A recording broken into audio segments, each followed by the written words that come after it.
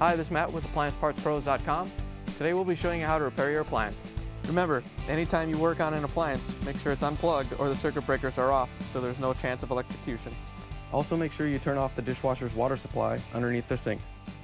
In this video we're going to show you how to change out the Maytag Dishwasher Tine Clip. It's going to be a very easy repair and should only take a few minutes to show you how to do it.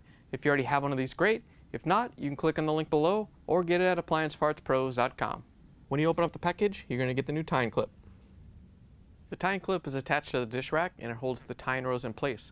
The main reason you'd be changing it out is if it's broken or damaged and the tine rows are not staying in place. In order to change the part, we have to open up the dishwasher door and pull out the lower rack.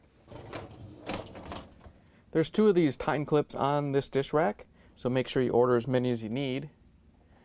In order to get them out, you want to make sure that these sleeves are in the out position, so it makes it easier to take them off. Once you have the sleeve in the out position, you can disconnect the tine row from the clip.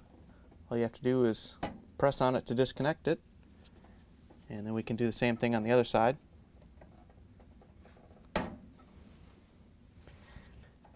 To get this off, all you have to do is lift it off. It's a little tight, so just slowly pull up on it.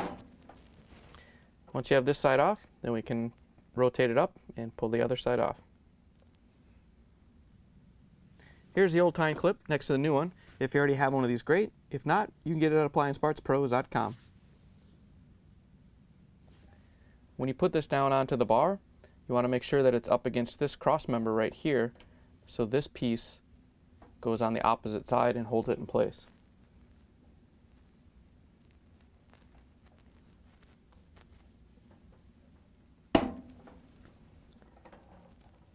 Once you have it in place, we can put the tine rows back in. You want to make sure that your sleeves didn't fall off either one of them. And then you can push the tine row back into place and make sure it locks in. And then we can do the same to the other side.